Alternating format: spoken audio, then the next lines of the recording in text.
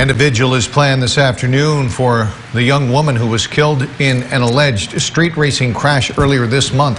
19-year-old Bianca Flores was killed February 2nd when a driver lost control and veered into the westbound lanes of traffic, hitting Flores' car head-on. Her family says they hope the people from our community will come to today's vigil to show their support for the family. The vigil will run from 4 p.m. to 6:30 this evening at Challenger Park in southwest Bakersfield. That's at the corner of Acres and Harris Roads. Her funeral is scheduled for later this week.